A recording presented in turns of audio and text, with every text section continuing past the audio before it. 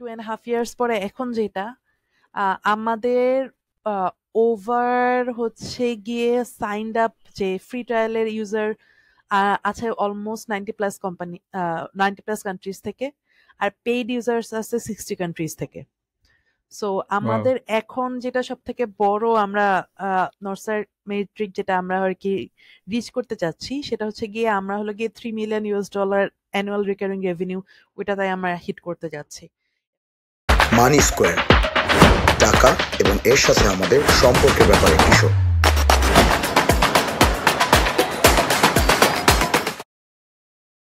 Good afternoon, Tasbin. Welcome to Money Square. Good afternoon, Paya. Thank you very much for welcoming me here. No, it's my pleasure. আমাদের মেয়েদের founder আমার পডকাস্টে আরো আসবে, এটা আমি আশা করছি। তুমি আমার second female founder. Thank you. আমার একটা মেয়ে আছে, যেটা তোমাকে বলছিলাম when I was inviting, যে আমার এখানে রোল মডেল দরকার। সো আমাদের যারা বাচ্চারা আছে, যারা মেয়ে, তাদের বাংলাদেশি যারা ফিমেল ফাউন্ডার আছে বা এন্টারপ্রেনার আছে তাদের দেখে যাতে দে ইন্সপায়ার্ড হয়। So that's one of the other reason আমি চাচ্ছি যে তোমাদের মতো আরো আমার ফিমেল ফাউন্ডার আমার পডকাস্টে আসুক এবং কথা বলুক। ডেফিনেটলি ভাইয়া, ফর শিওর। আই থিঙ্ক পার্টিসিপেশনটা আসলে অনেক ইম্পর্টেন্ট, কারণ এখানে ধরেন we tend to live by examples. আমার throughout my whole life I had strong women leading the way, so I think that's the one of the biggest reason যে মানে ওটা আমার কখনো মনে হয় না যে মেয়েরা কোনো দিক দিয়ে বা কোনো ভাবে কম। ছোট করে তোমার একটা তাসবিন, ছোট করে একটা তোমার পরিচয় দিয়ে দাও। Hi everyone, I'm the co-founder and CEO of Markopolo AI. So বাংলাদেশে আর্টিফিশিয়াল ইন্টেলিজেন্স এবং SaaS প্রোডাক্ট নিয়ে আমি 3-4 বছর হয়ে গেছে কাজ করতেছি। সো আমি আসলে এই সেক্টরটা নিয়ে অনেক এনথুসিয়াস্ট। সো আমি চাই যে আমি মনে করি যে গ্লোবালি বাংলাদেশের যে টেকনোলজি সেক্টরটা, এটা এমন একটা পর্যায়ে যাবে যে we are gonna be proud of it, এবং এক্সপোর্ট যে বিজনেসটা আমাদের যেটা আছে, we are gonna be pioneer in exporting softwares from Bangladesh. Okay, great. So আমরা তোমার বিজনেস নিয়ে কথা বলার আগে আমরা একটু টাকা পয়সা নিয়ে কথা বলবো, এবং ইনফ্যাক্ট মোর প্রিসাইসলি তোমার টাকা নিয়ে তোমার ফিলসফি। সো আমি প্রথম কোয়েশ্চেন হবে যে তোমার কাছে টাকার ডেফিনেশনটা কি? আমার কাছে আসলে টাকা ডেফিনেশনটা হচ্ছে গিয়ে সামথিং, দুইটা পার্ট। একটা হচ্ছে গিয়ে either it will have to improve your life or your quality, ওইটা হচ্ছে আমার কাছে টাকা, যেটা হলো গিয়ে ফুয়েলের মতো কাজ করে। আর সেকেন্ডলি হচ্ছে কি ইনভেস্টমেন্ট, ডেফিনেটলি এটাকে আমি অনেক হাইলি দেখি। আর I am the kind of person যে অ্যাকচুয়ালি প্রিন্টেড টাকাতে বিলিভ করি না। So that's totally my opinion. I know এটা নিয়ে অনেক ডিসকাশন থাকতে পারে, but I am kind of person who is anti printed money person. So I don't ever invest in printed money, but there's two things I'm fully focused on. One is myself, that money is going to be full যেটাতে আমি invest করলে আমার personal improvement হবে, অথবা it's going to be for the future investment, present or future. That's it. Okay, so money is, in other words, তোমার জন্য investment. Yes. Okay, so টাকার যে ব্যাপারটা হচ্ছে এটা it's an important part of our life, এবং এই রিয়েলাইজেশনটা অনেক বয়সে হয়। সো তুমি কিভাবে এটা রিয়েলাইজ করলে যে টাকা ইজ ইম্পর্টেন্ট, এবং এটা কিভাবে, কোন বয়সে তুমি রিয়েলাইজ করলে এবং কিভাবে সেটা হলো? আমার আসলে টাকাটা ইম্পর্টেন্ট এটা রিয়েলাইজ করার আগে, এটা যে ইম্পর্টেন্ট না, এটা যে টাইম ওয়াইজ এটা ডিফার করে, ওইটা আমার বেশি রিয়েলাইজেশনটা আসছে। যে টাকা হচ্ছে এমন একটা জিনিস, টাইম ডিফাইন্স ইটস সাস্টেইনেবিলিটি। এটার দরকার ইম্পর্টেন্সটা টাইম দিয়ে আসলে ভ্যারি করে। So I was kind of person, যখন আমি ছোট ছিলাম, যখন বুঝতাম, তখন মনে হতো আল্লাহ টাকা হিসাব, টাকা হলে এটা কিনবো ওইটা করবো। দেয়ার ওয়াজ আ পারসেপশন যে টাকা, তখন আরঙের ড্রেস অনেক এক্সপেন্সিভ লাগতো, তখন মনে হতো যে টাকা আসলে সব কিনে ফেলবো। সো তখন এখন যখন মনে হয় তখন মনে হয় যে না এই কালার তো মানাবে না, বাচ্চা হয়ে গেছে, এটাতে মোটা লাগবে, এটাতে চিকন লাগবে, এটাতে পচা লাগাবে।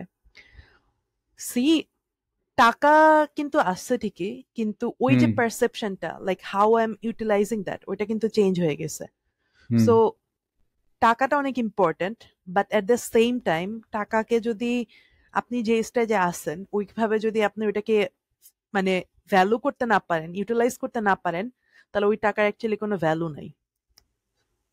তো তুমি কি ঘটনার মাধ্যমে মাধ্যমে তুমি রিয়েলাইজ করলে যে টাকা ইম্পর্টেন্ট? আম ও ওকে, সো ফার্স্ট খুবই ইন্টারেস্টিং, সেটা হচ্ছে গিয়ে আমি তো বড় হয়েছি মফস্বলে, বরিশালে। সো ওই সময় হলো গিয়ে ওকে ১ টাকার হচ্ছে গিয়ে আইসক্রিম পাওয়া যেত। ওটার ভিতরে হচ্ছে গিয়ে একটা আইসক্রিমের ভিতরে ১ টাকার পয়সা কয়েন থাকতো। ওই সময় I was like 6 years old, 6 or 7 years old I guess তখন। তো ওইটা যে ইম্পর্টেন্ট ছিল কারণ কি আ ওই যারা ছিল আমার মফস্বলে, আমার যারা খেলার ফ্রেন্ড সার্কেল ছিল, তো সবাই আরকি আ আমরা আরকি ওই টাকাটা মানে ৳১, ৳২ দিয়ে আমি চকোলেট কিনতেছি, ৳১ ভিতরে পেয়ে গেছি। ওইটার যে হুম খুশি, হ্যাঁ কারণ কি ওইটা দিয়ে আমি জমে নেক্সট টাইম যখন আমি আব্বুর কাছ থেকে ৳২ নিবো, তখন কিন্তু তাও আমার ৳১ সেভে থাকতেছে। ৳২ দিয়ে আমি আইসক্রিম রাইট কিনতেছি। ওই টাকা দিয়ে যখন আরেকটা পাইতেছি তখন আমি আরেকটা আইসক্রিম আব্বুকে না জানায় খেয়ে ফেলতে পারতেছি। সো টাকা যে একটা ইম্পর্টেন্ট জিনিস যেটা আসতে থাকলে without him knowing I am having 2 ice creams. So that's so funny. ইয়া সেটা ওই কত বছর বয়সে? I think 6 or 7 years old, একদম ছোট থাকতে। ও তখন আমার ওয়াও কাছে মনে হচ্ছে ও মাই fantastic god I need to keep it coming, যে কামিং আচ্ছা হ্যাঁ, তো ফাইন্ড ওই জিনিসটা ওয়েজ ফাইন্ড ওয়েজ, কারণ তখন জিনিসটা ছিল অন্যরকম যে আইসক্রিম খাবো, খুবই বাজে টাইপের ললি আইসক্রিম যে কালার দেওয়া, বাট তখন মনে হতো যে না দিস ইজ, এটা দিস ইজ আসলে হেভেন। দরকার।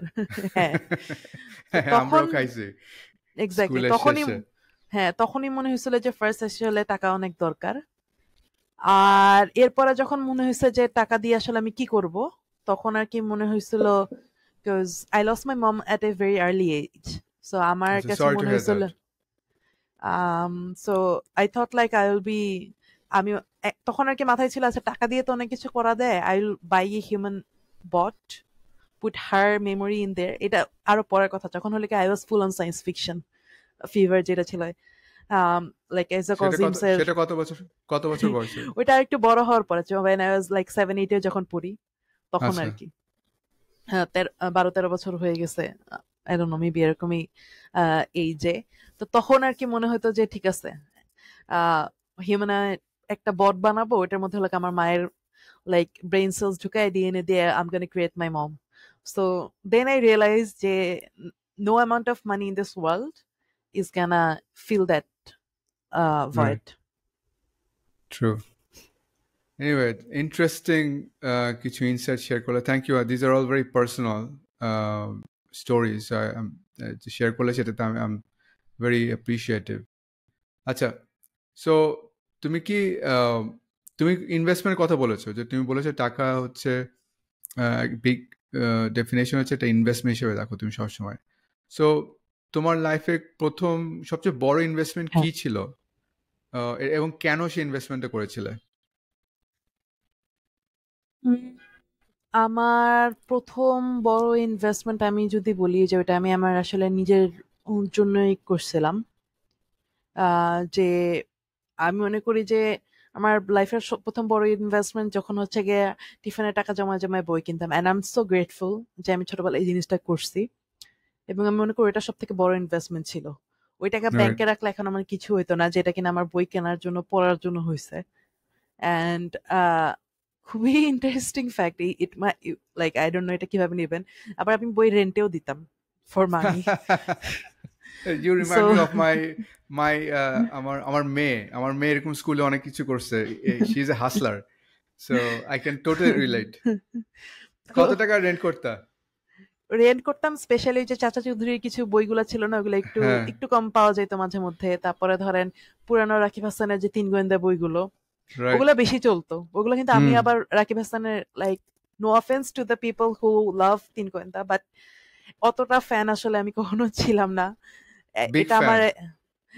লাইক হ্যাঁ, most of the people R big fan. আমার যেটা হয়েছিল, আই ডোন্ট নো, মেবি আমার টেস্টটা একটু ডিফারেন্ট ছিল, because I was more into Kakababu, Feluda, or right. like Sherlock Holmes, these ফেলুদার kind of fan, characters.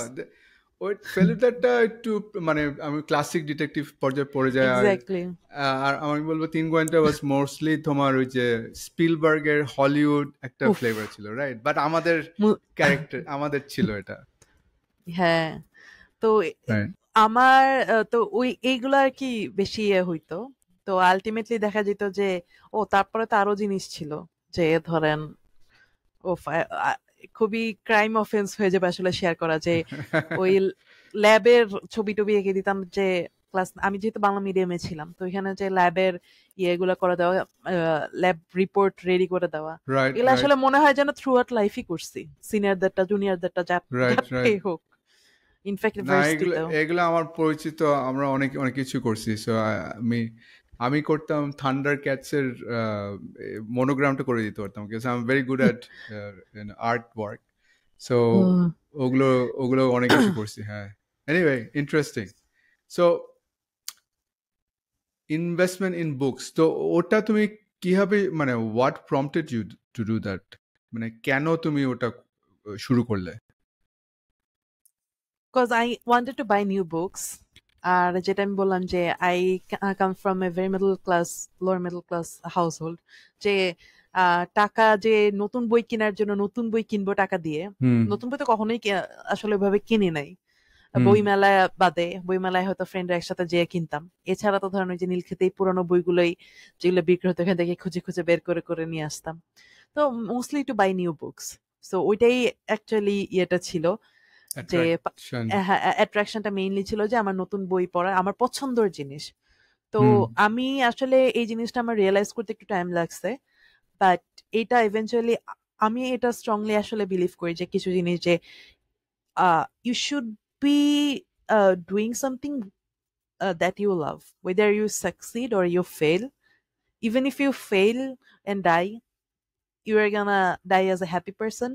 Even if you succeed and you are doing a amazing thing, যারা আপনার ইন্টারেস্টের জিনিস যদি আপনি করেন, ফর এক্সাম্পল আপনি অনেক সাকসেসফুল হলেন, আপনি রিচ হইলেন, but still you R gonna be a legend. So either you die happy or you become a legend. So both way you are in a winning situation. So আমার কাছে এটাই মনে হয়েছে যে মানি should be something which is fuelling hour interest in life. Right, I totally agree.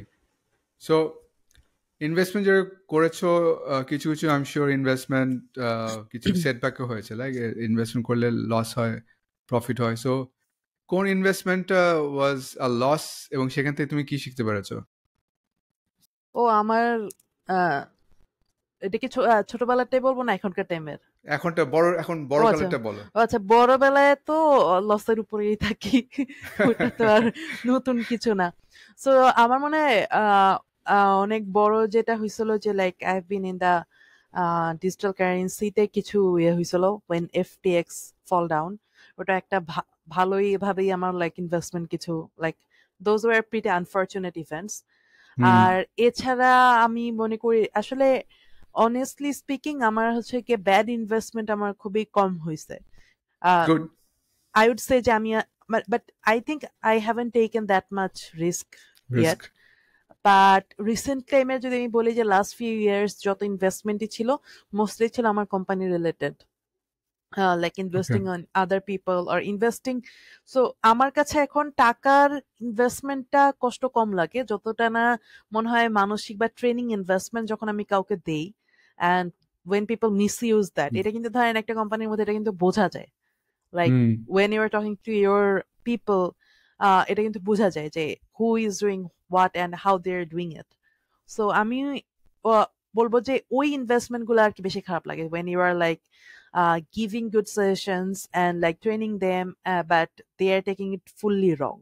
So আমি মনে করি যে আমার আর কি wrong investment আমি মনে করি ওগুলাই, because I'm very straightforward and open person. So ওই জিনিসগুলো it's like খারাপ লাগে। পোচিং তো হয় অনেক, আমি শিওর ট্যালেন্ট ওকে পোচিং। পাত্তাই দিই না, পাত্তাই পাত্তা দাও দিই না? না।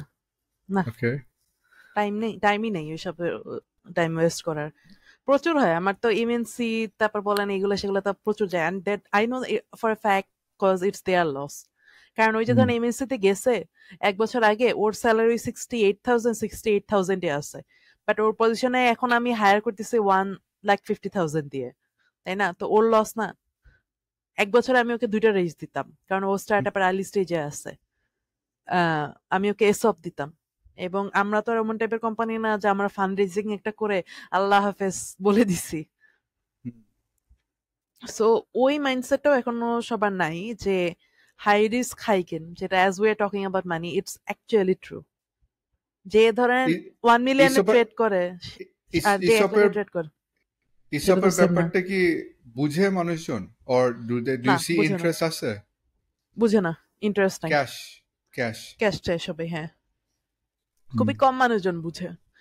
যারা বাইরের ওরা ইসপে অনেক অনেক ইয়া হয়, এবং এই কারণে ওদের ইসব বুঝে বলেই ওরা ওদের ডেডিকেশনটা ভালো থাকে। আমার কাছে মনে হয় যে ইসব বোঝানোটা একটা অনেক ইম্পর্ট্যান্ট একটা জিনিস।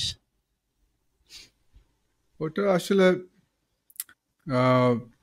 আই ডোন্ট নো, আমাদের ইকোসিস্টেমের একটা পর্যায়ে আসলে হয়তো বা ফিল করবে, কারণ না, যারা এখানে ইসব রিজন নিয়ে আছে, দেখেন এটা তো ইসব নিয়ে তো এক্সাম্পল কেউ নাই। এক্সিট, ইসবের কোনো এক্সিট তো ওভাবে করে নাই, এক্সাম্পল নাই, ইনভেস্টারে করছে, কোনো হ্যাঁ। সো কোনো এই কারণে এক্সাম্পল নাই রোল মডেল নাই যে ইসব নিয়ে এখানে। যে আপনি বাংলাদেশের কোম্পানিতে যারা স্টক মার্কেটে হিট করে, ওটায় হুম যদি একটা স্ট্রাকচার থাকে ইসপের, যে বাংলাদেশের এই কোম্পানিটা এরকম ভাবে চললে, গার্মেন্টসই হোক, যে এটা এই পর্যায়ে যাবে, এভাবে হলে কেউ ইসপের এক্সিট পাবে। বা ফর হুম এক্সাম্পল আপনি যদি ফ্রেশ ওয়ার্কস এর এক্সাম্পলটা আপনি দেখেন, ফ্রেশ ওয়ার্কস হলো গিয়ে স্যাস প্রোডাক্ট বিল্ড করছে, ওরা হলে কি আইপিও তে গেছে, এক্সিট হিট করছে, কতগুলা জানি কোটিপতি হয়ে গেছে ইন্ডিয়ান, প্রত্যেকে 1 কোটি 1 কোটি 1 কোটি করে পাইছে যাদের ইসব ছিল। ওরা কিভাবে পাইছে? কোম্পানি আইপিও হিট করছে দেখে ওরা পাইছে, তাই না? হুম ওরা কিন্তু অনেকে তো শেয়ার বিক্রি করে, they have owned houses, curse and etcetera etcetera. But এই হ্যাঁ, সিনারিও যদি মার্কোপোলোতে হয়, আর মার্কোপোলো এমপ্লয়ীদের জন্য, ওরা কি ওই টাকা আনাইতে পারবে বাংলাদেশে কখনো? ওটার কি কোনো লিগ্যাল প্রসিডিউরে অনেক বাইন্ডিংস আছে? ওইখান পর্যন্ত এখনো আমাদের মাইন্ডসেট আমরা নিতেই পাই না। কিন্তু আমার যদি যে ইন্ডিয়ান এমপ্লয়ি, ওকে আমি এসব দিছি অলরেডি, ওর এসবটার পরেও কিন্তু আসলেই he is looking forward to ইট। আমি এসব দেওয়ার পরে সে আমাকে বলতেছে আপু ক্লিফ পিরিয়ড 6 মাস দেন। সে যেই ধরনের নেগোসিয়েশন আমার সাথে করতেছে টোটালি না জেনে, এসব I right. Have tried, they R so smart intelligent people, but stupid question করতেছে। আচ্ছা, তাহলে তাজমিনের সাথে যদি দেখা হয়, যার বয়স 20, হ্যাঁ, তাকে তুমি মানি ওয়াইজ কি ইনভেস্টমেন্ট ডিসিশন, সরি, মানি ওয়াইজ কি ইনভেস্টমেন্ট অ্যাডভাইস দিবা? I would suggest যে like I have been always someone যে হলে গিয়ে চিপায় চিপায়, like who was like একটু ভয় যে আমার what if না থাকে হুম এরকমের। So I would suggest her like you are your biggest investment, invest in yourself more. I wish I invested in myself, my skills more, especially অনেক জিনিস আছে যেগুলো আর কি ভাবছি যে না থাক, টাকা আছে তাও নেই পরে করবো বলে রেখে দিছি। কিন্তু আই উইশ যদি 20 ইয়ার্স ওল্ডের আমি আমাকে পাইতাম, কয়েকটা সাজেশন আমি ডিরেক্টলি ওকে দিতাম। যেরকম আমি like I use to swim from very very early age. তো প্রফেশনাল সুইমিং আমার শেখার অনেক ইচ্ছা ছিল, পরে করবো বলে এখন আমার ফিটনেসই চলে গেছে। অত কিন্তু টাকা না, কিন্তু রাইট। যে সময় আর কি ফিটনেসটা ছিল ওই সময় কিন্তু টাকাটাও ছিল, কিন্তু অতটা গুরুত্ব দেয়নি। তো এই ধরনের জিনিসগুলো আই উড সাজেস্ট হার যে trust in your self and invest A bit more on your self. আমার কাছে মনে হয় যে যারা ইয়াং আছে তাদের আসলে নিজেদের উপরে ইনভেস্টমেন্ট করা, নিজের স্কিল সেট অ্যান্ড নিজের ফিটনেস, এই দুটো ইনভেস্ট করা অনেক অনেক important. Now I am that nearing my 30s, আমার কাছে মনে হয় যে এই হ্যাবিট গুলো যদি আমি ডেভেলপ করতে পারতাম, ওই হ্যাবিট গুলো রাইট। ডেভেলপমেন্টে যদি আমি ইনভেস্ট করতে পারতাম, সেটা আমার টাকা হোক আমার টাইম হোক, দেন এটা অনেক মানে বিগার একটা পজিশন আমি এখন থাকতে পারতাম। ভেরি, খুবই সুন্দর অ্যাডভাইস দিলা তুমি। বাট এগেন আমি যেটা বলবো, it's never two late, and you have, তুমি এখনো 30-তে পৌঁছো নাই, সো এই অ্যাডভাইসগুলো তুমি তুমি নিজে নিতে পারো। So definitely. অলরাইট। আচ্ছা, তো টাকা নিয়ে আহ, সবচেয়ে বেস্ট অ্যাডভাইস কি পেয়েছো? আম টাকা নিয়ে আমি যেটা আমার কাছে মনে হয়, যেটা বললাম যে আমি best অ্যাডভাইসটা I guess already I have shared, যে না তো ফিউচার, অন্য অন্য কেউ দিয়েছে তোমাকে? হ্যাঁ, যেটা আমি আর অনেক আর্লি এজে যেই সাজেশনটা পেয়েছিলাম যে ক্যাশ যেটা নোট, এইটার আমরা যতটুকু ভ্যালু ভাবি ওইটা আসলে হুম, ভ্যালু না। Right. So find out the ways যে ওইটার ভ্যালু আপনি কিভাবে বাড়াবেন। সো হুম, ক্যাশ দিয়ে আপনি কি করবেন ওইটা হচ্ছে টাকার ভ্যালু। 100 ভেরি টাকার গুড। ভ্যালু 100 না। সো আচ্ছা এইটা আমার মনে হয় যে আমার অনেক বড় একটা সাজেশন একজন আমাকে দিয়েছিল, এবং এটা আসলেই আমার লাইফে আসলে কাজ করছে। 100 টাকা দিয়ে আপনি ফর এক্সাম্পল 100 টাকা দিয়ে আপনি চিকেন ফ্রাই কিনে খাইলেন, একেবারে তেল দিয়ে মাখানো বা মশলা আনহেলদি একটা জিনিস খাইলেন, ওইটার যে ইম্প্যাক্ট থাকবে আপনার বডিতে। সিগারেট, 100 টাকার সিগারেট একবারে খেয়ে ফেললেন, ওইটার যে ইম্প্যাক্ট থাকবে।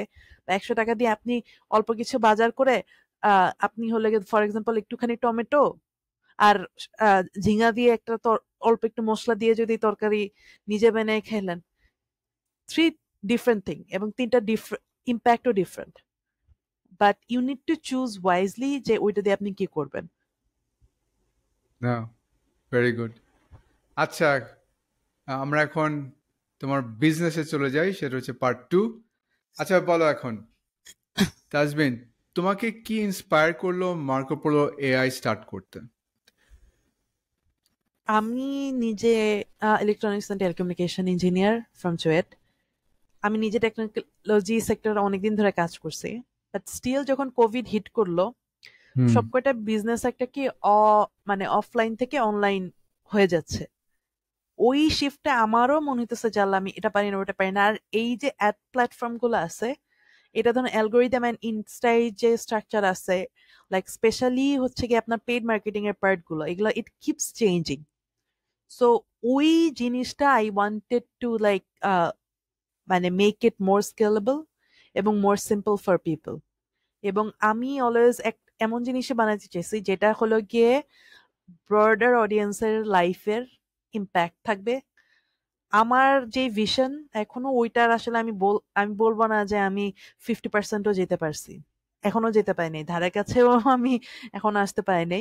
বাট আমার ভিশন হচ্ছে গিয়ে আহ, এমন একটা পজিশনে ধরেন মার্কোপোলোকে নিয়ে যাওয়া যে মার্কেটিং মিনস মার্কোপোলো, এইটাই সবার মাইন্ডসেটে থাকবে।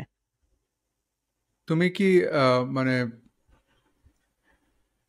মার্কেটিং বা অ্যাড নেটওয়ার্ক বা অ্যাড ম্যানেজমেন্টে ইনভলভ ছিল? বিকজ এটা তো এজেন্সি একটা industry, exactly, right? Advertising exactly, agency, media exactly. Buying.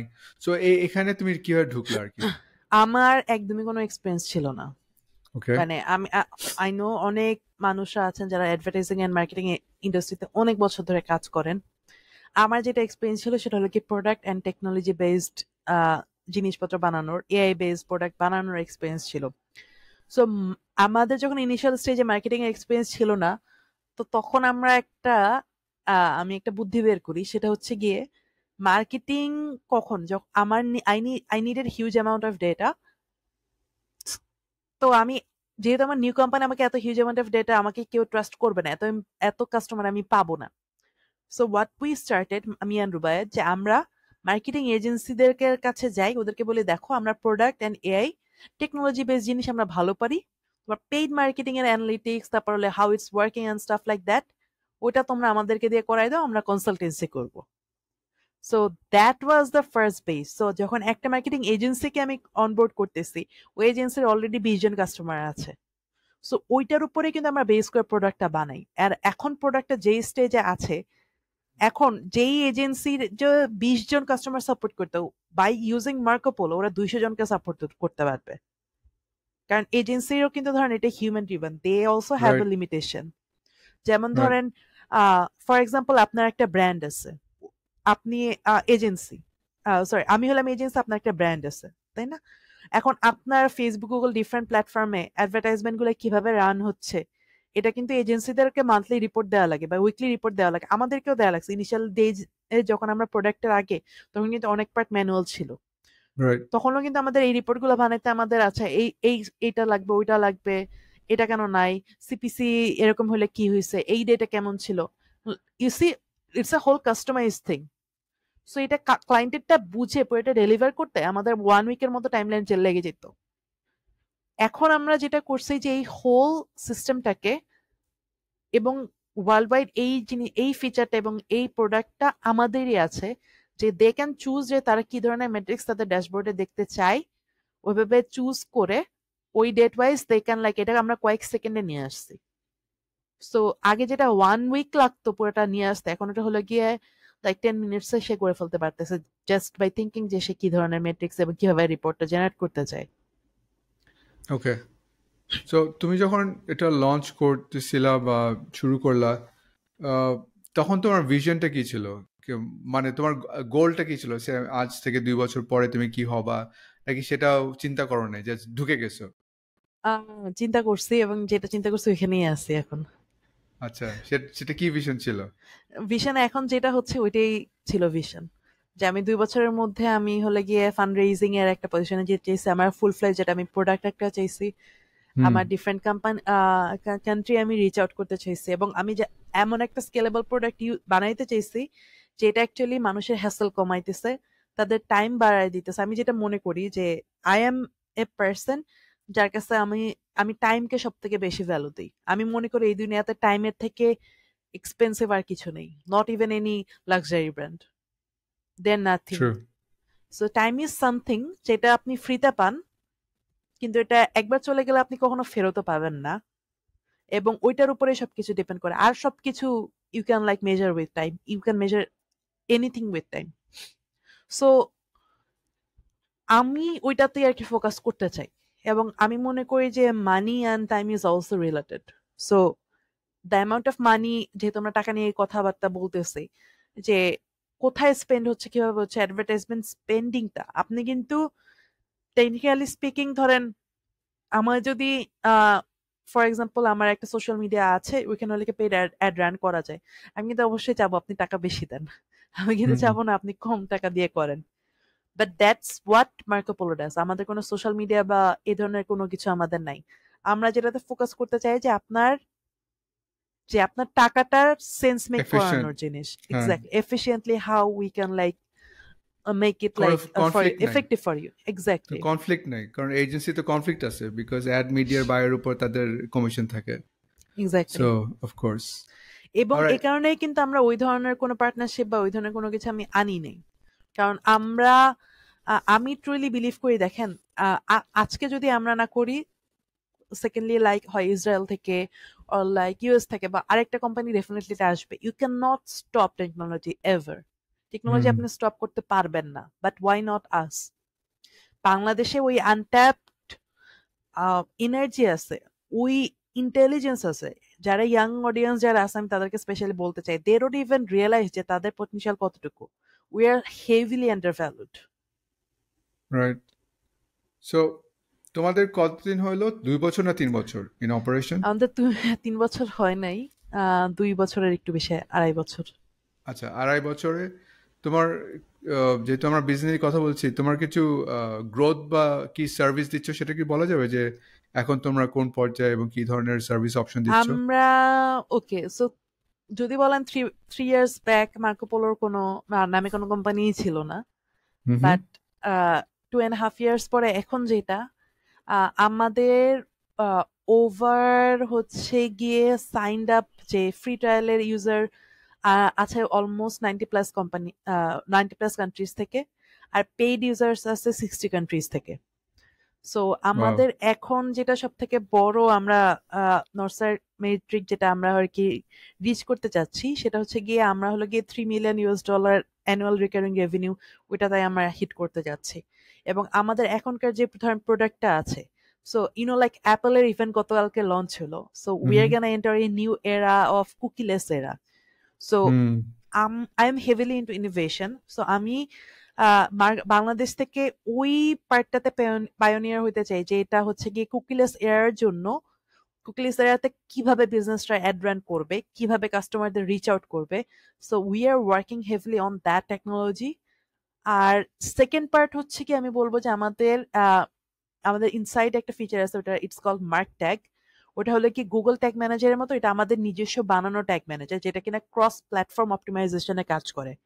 and I want to include that with our AI. এরপরে আপনার অনেক কনভারসেশনাল টাইপের হবে, যে ধরেন আপনি কিন্তু এখন আপনার যেই আপনার যে সিস্টেমটাকে আছেন ওকে যদি আপনি বলেন যে আচ্ছা একটা এজেন্সি যেভাবে ধরেন একটা বিজনেসকে সাজেস্ট করবে, আমি for example dream catcher sell করি অনলাইনে, সো আমি কাদেরকে আমি টার্গেট করব, কিভাবে করলে ভালো হবে, এটা ক্যাম্পেইন কেমনে রান করব, এই যে সাজেশন যে এজেন্সিগুলো দেয়, হুম। ওই নিউক্লিয়াসটা we want to create. So this আচ্ছা two R I am like heavily investing on innovation and be very very fast on it. আচ্ছা, আমাদের এখানে অনেক অডিয়েন্স আছে নন টেকনিক্যাল, সো কুকিলেস ইউজার জার্নিটা একটু বলে দাও, কারণ অনেকে এটা বুঝতে পারবে না। সো আপনারা ধরেন যে কোনো যারা শপিং কার্টে গেলে অ্যালাউ কুকিজ দেয়, সো এটা কিন্তু ধরেন আলটিমেটলি চলে যাবে, ওটা কিন্তু মানে এটা থাকবে না। বেসিক্যালি এটা ইউজারদেরকে ট্র্যাক করার জন্য এক ধরনের এক্স্যাক্টলি, হ্যাঁ। সো ইউজার ট্র্যাকিং এর যে সিস্টেমটা, এটা কিন্তু হ্যাঁ থাকবে না। So we are inventing something যে ওই কুকিটা ছাড়াও কিভাবে আপনাকে ট্র্যাক করা যায়। সো রাইট, ইন সিম্পল ওয়ার্ডস এটা। আসাম। আচ্ছা, এখন তোমরা এখন সে 2.5 বছর হলো, সো আলটিমেটলি সে মানে লং টার্ম, আমি জানি না তোমাদের লং টার্ম ভিশন কি 5 বছর না 10 বছর, সে আমি যে 5 বছর যদি ধরি, সো সেই জায়গাটাতে তুমি কি দেখছো যে মার্কোপোলো কোথায় যাবে এই 5 বছরে? 5 ইয়ার্স পরে তো আমি চাই মার্কোপোলোকে আইপিও হিট করুক, আইপিও এবং হিট করুক? হ্যাঁ, কি ওইটা হচ্ছে বাংলাদেশে? না না গ্লোবালি, ন্যাসডাকে। আচ্ছা, ওইটা হচ্ছে কি অবশ্যই ড্রিম। আর এর থেকেও বড় ড্রিম আমাদের সেটা হচ্ছে গিয়ে যত এন্টারপ্রেনার এবং আর্লি স্টেজ বিজনেস ওনার আছে, we want to be their friends. Marketing means Marco Polo, এটাই আমি আর কি ইনসাইড দেয়ার মাইন্ডসেটে আমি আর কি লাইক পেস্টেড হয়ে যেতে চাই। এটা হলো গিয়ে গোল। ওকে। তোমাদের কাস্টমার তো বললো কি 60 কান্ট্রিজে তোমাদের কাস্টমার আছে, সো আমি যদি এটাকে একটা পোর্টফোলিও হিসেবে দেখি, কত পার্সেন্ট তোমার বাইরের কাস্টমার এবং কত পার্সেন্ট দেশি কাস্টমার? আমাদের 78% এর মতো হলো গিয়ে দেশের বাইরের। বাংলাদেশের যে 78%? হ্যাঁ, বাংলাদেশে যে বাংলাদেশে হচ্ছে গিয়ে যারা আছে তারা বেশিরভাগই হচ্ছে এন্টারপ্রাইজ লেভেলের কাস্টমার। কারণ বাংলাদেশে আনফরচুনেটলি স্যাস বা সাবস্ক্রিপশন বেসড এর মডেলিটিটা এখনো আসলে অতটা ফেমাস হয় নাই। রাইট, তো ভেরি ট্রু। বাংলাদেশে আর মার্কেটটা নিয়ে আমার কাছে মনে হয় যে আরেকটু ম্যাচুরিটির দরকার আছে, প্রবাবলি নেক্সট ইয়ার। তো আর এখনো আমাদের যে প্রবলেম গুলো, এটা খুবই বেসিক লেভেলের problem. Like no offence two anyone doing like online businesses or running online stores here, কিন্তু একটা শপিফাই যে স্টোর ম্যানেজার, স্টোর যারা রান করে, বা একটা ড্রপ শিপারের যেই ধরেন ইয়েটা, তাদের তুলনায় বাংলাদেশের বিজনেসদের ওই লিটারেসিটা অনেক বাড়াইতে হবে। কারণ আমরা দুই পার্টি আমরা আর কি we have tried to sell two Bangladeshi customers. Commitment অনেক ইস্যুস থাকে, আর হলো কি ধরেন প্রাইসিং ইয়েগুলো এতই কম থাকে, প্রফিট মার্জিন এদের, it actually doesn't ultimately make sense. Right, so 78% বাইরের কাস্টমার, এবং তাদেরকে তাহলে তুমি সার্ভ করছো বাংলাদেশ থেকে। তুমি বলছিলে যে you have people in different countries, so তোমার কি মানে বাইরে, দেশের বাইরেও কি অফিস আছে? হ্যাঁ, আমাদের অফিস হচ্ছে কি ইউএসএ তে একটা রেজিস্টার্ড আছে, বাট ওখানে কেউ বসে না। বাট আমাদের হচ্ছে সিঙ্গাপুরে we have a registered office as we are part of এক্সপ্লাইটিং Asia here in Bangladesh. So এবং ব্যাঙ্গালোরে আমাদের আরেকটা অফিস আছে। সো এই 3টা প্লেসে উই হ্যাভ, বাট ফিজিক্যাল অফিসের থেকেও I fully believe in the remote culture.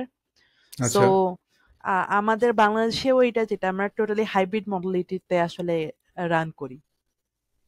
Okay. So এবং সেটার মানে মানে অ্যাটলিস্ট কাস্টমার সার্ভ করার ক্ষেত্রে সেটার অসুবিধা হয় নাই? না, ওরকমের কোনো প্রবলেম ক্রিয়েট হয় না, কারণ আমাদের এখানে অলরেডি পাইপলাইন আছেই, যে কাস্টমার কোয়ারিজ গুলো এক জায়গায় থাকে, কোয়ারি ম্যানেজার থাকে, জুনিয়র কোয়ারি ম্যানেজার সেগুলো দেখে দেখে দেখে রিপ্লাই দেয়। সেখান থেকে যে কোয়ারিজ গুলো সে পারে না ওগুলো হলো কি সিনিয়র কোয়ারি ম্যানেজারের কাছে পাঠায় দেয়। সিনিয়র কোয়ারি ম্যানেজার এখন এগুলো হলো কি সব জায়গায় আলাদাভাবে ট্যাগড হয়, নোশনে ফরওয়ার্ড করে। ওইখান থেকে ধরেন আমরা বিজনেস টিম আছে, প্রোডাক্ট ম্যানেজার সে ডিসাইড করা আছে কোন কোন টিকেটস গুলো আমরা নিব, what are the updates of that. ওখান থেকে ধরেন টেকনিক্যাল টিমে ফরওয়ার্ড করে, বিজনেস টিমকে ওরকম ভাবে হলে গিয়ে জানায় দেয় আচ্ছা এইভাবে হলে গিয়ে কাস্টমার এই ধরনের ইস্যুস গুলো ছিল, ফার্দার যাতে এই জিনিসটা চেঞ্জ হয়। সো সিস্টেম্যাটিক ওয়েতে ওইভাবেই হলে কি আমরা রান করছি, but I want to improve the whole process as well. কারণ দেখা যায় যে এখনো আমরা যেটা হলো কি small and medium size বিজনেসদেরকে target করছি, সো ইজি ছিল ম্যানেজ করা। But eventually now that we are merging towards like গ্লোবালিও আমরা বিজনেস যেইগুলো আছে মানে বিগার সাইজ বিজনেস গুলো, এজেন্সি গুলো, তাদেরকে সার্ভিস করা টার্গেট করতেছি। সো এখানে will need a stronger team very soon. So তোমার টিমের সাইজ কত, টোটাল টিম? আমার এখন 32। 32, 3 countries. হ্যাঁ। Great. Alright. আচ্ছা, আমাদের এআই নিয়ে তো আমরা বিভিন্ন দেশের কান্ট্রিতে আমরা দেখছি মানে একটা কান্ট্রি লেভেলের পলিসি হচ্ছে। বাংলাদেশে যেহেতু তোমরা কাজ করছো, এই এআই ইন্ডাস্ট্রি যদি আমি ধরি, ইভেন আমরা অনেক নেশন স্টেজে আছি, তোমার মতে what is the biggest challenge in আমাদের দেশে এখন? সব থেকে বড় চ্যালেঞ্জ হচ্ছে কি আমরা এআই এবং মানে অ্যালগোরিদম এবং মেশিন লার্নিং এর ডিফারেন্সই আমরা বুঝি না। So right. ধরেন একটা হাইপ উঠলো যে আমরা করছি এআই হয়ে গেল, ওটা কিন্তু না। আপনার ধরেন অ্যালগোরিদম কোনটা, যে আপনি ইফ এলস একটা দিয়ে দিবেন, অ্যালগোরিদম রান হবে আর ওর মতো কাজ করবে। বাট মেশিন লার্নিং কোনটা, you learn, help to learn the system, the way to take any decision, এবং যার পর থেকে ইভেন্চুয়ালি আপনি ওকে বেটার করতে করতে একটা পজিশনে নেন যে ওটা সেলফ সাফিসিয়েন্টলি আপনার হয়ে ডিসিশনটা মেক করতেছে। সো আমার মনে হয় যে বেসিক কনসেপশনে এখানে একটা বড় একটা ডিফারেন্স আছে, যে অনেকেই বুঝে না যে actually how it should be run. So সেটার জন্য কি মানে তোমাদের বিজনেস লেভেলে কোনো অসুবিধা হয় in terms of opportunity? Business লেভেলে না, কাস্টমার আলটিমেটলি দেখেন AI or not AI, customer যেটা খুঁজে সেটা হচ্ছে গিয়ে এফিশিয়েন্ট টাকা একটা জিনিস ইউজ করা। হ্যাঁ, টাকা কম টাকায় তারা ভালোভাবে জিনিসটা ইউজ করতে চায়, that's what they R concerned about. কিন্তু আমি মনে করি বাংলাদেশের পার্সপেক্টিভে এখানে অনেক বড় একটা লার্নিং আছে। মানে এবং এআই মানে কিন্তু ধরেন এটা কিন্তু অনেকগুলো পার্ট, বিজনেস এন্ডের যদি বলেন, ডেটা এন্ডেজ বলেন, অনেক পার্ট আছে। এবং এখানে একটা জিনিস আমাদের একটা আনফেয়ার অ্যাডভান্টেজ আছে, যদি গ্লোবাল এআই ইন্ডাস্ট্রিটাকে আমরা টার্গেট করতে চাই। বাংলাদেশের সব থেকে বড় আনফেয়ার অ্যাডভান্টেজ হচ্ছে কি এদের হিউম্যান পাওয়ারটা। So data data, annotation. Exactly, annotation and huge volume of data. So যে কোনো ধরনের প্রজেক্ট আমার কাছে মনে হয় ইনিশিয়ালি আর&ডি থেকে শুরু করে যে কোনো কিছু, বাংলাদেশের is the perfect scenario to run that. তো তোমরা করছো না কেন? কারণ আমাদের যে টু স্পেসিফিক, সফিস্টিকেটেড? হ্যাঁ, যে customer base like it's mostly based on like global networks. For example দেখেন আমাদের হলে কি টিকটকে অ্যাড রানিং এর ফিচার আছে, বাংলাদেশে কিন্তু এখনো পর্যন্ত টিকটকের অ্যাড এর মানে অ্যাপ্রুভালই নেই। রাইট। তারপরে বাংলাদেশের ধরেন সব থেকে বড় যেটা প্রবলেম হয়, দেন again it comes to money, সেটা হচ্ছে কি ধরেন এই যে ক্রেডিট কার্ডের অ্যাভেলেবিলিটি রাইট। সবার থাকে না। সবাই যেটা করে এখানে একটা হিউজ চাঙ্ক অফ মানি, যেটা কিন্তু ধরেন গভর্নমেন্টের ইউজে আসতেছে না। সবাই যেটা করে যে ধরেন আমার, হ্যাঁ, অমুক জায়গায় আমার আত্মীয় আছে, তার কার্ডটা নিয়ে সে বুস্টিং করলো। হ্যাঁ, আহ বা আমার হলে কি $300 একটা ইয়ে আছে, ওই ক্রেডিট কার্ডও বা কয়জনকে দেয়। তো রাইট। এই ক্রেডিট কার্ড পাওয়া এত কঠিন হয়ে গেছে এই ইসে, আপনার কিন্তু ফেসবুকে আমাদের কিন্তু ইজিলি যদি এই ইস্যুস গুলো সলভ হইতো, আমার প্ল্যাটফর্ম দিয়ে আমি এই জিনিসটা একটা পাইপলাইন ক্রিয়েট করে ফেলতাম, যে তারা প্ল্যাটফর্ম থেকে তারা বুস্টিং করতেছে পুরো জিনিসটা বাংলাদেশের পলিসি ওয়াইজ যত পার্সেন্ট ভ্যাট Yeah. ট্যাক্স ওটা আলাদা হয়ে এটা হলো গিয়ে ওয়ে ফরওয়ার্ড চলে গেল। কিন্তু এই বেসিক জিনিসটা কিন্তু বাংলাদেশে নাই। এই যে Right. How to manage credit cards, I think like যারা ব্যাংকিং এন্ডে আছেন or like policy এন্ডে আছেন বাংলাদেশ ব্যাংকের, they can like say it like more clearly. কিন্তু যারা ধরেন অ্যাকচুয়ালি স্মল আর মিডিয়াম সাইজ বিজনেস, মানে এখনো কিন্তু পোর্টালটা closed from like outside world R Bangladesh. Alright. আমার লাস্ট কোয়েশ্চেন। সো তুমি অ্যাজ এ ফিমেল ফাউন্ডার, যারা অন্যান্য যারা মেয়েরা আছে যারা হয়তোবা চাকরি জীবনে ঢুকেছে বা আন্ডার গ্রাজুয়েট শেষ করে চিন্তা করছে কি করবে, মেবি তারা চিন্তা করছে একটা ব্যবসা শুরু করবে, তাদের জন্য তোমার কি অ্যাডভাইস হবে? Be very very bold and মেয়েরা হলো গিয়ে নিজেরা নিজেদেরকে যেটা ভাবে যে নিজেরা নিজেদেরকে আন্ডার ভ্যালু করে। আমরা মেয়েরাই হুম মেয়েদেরকে আমরা আন্ডার ভ্যালু করি, আমাদের কাউকে লাগে না বলার জন্য যে হ্যাঁ you are not capable of. এটা এখন এক কেউই করবেন না, হুম নিজে কনফিডেন্ট থাকবেন। একটা জিনিস সেটা হচ্ছে গিয়ে দুনিয়াতে অনেক জিনিস আছে যে মেয়েরা পারেন, মানে ছেলেরা পারে না, কিন্তু দুনিয়াতে এমন জিনিস নাই যেটা মেয়েরা পারে না, বরং আপনি যেগুলো পারেন ওগুলো ছেলেরা পারবে না। হুম as you R a father already you know what I am like mentioning. So আমরা আসলে আমরা মেয়েদের আমরা নিজেরা নিজেদেরকে অনেক আন্ডার ভ্যালু করি, এবং আমাদের স্ট্রেংথ এবং আমাদের ক্যাপাবিলিটি যে কত বেশি এটাও আমরা হলে গিয়ে নিজেদেরকে আমরা কখনো মাথায় আনি না।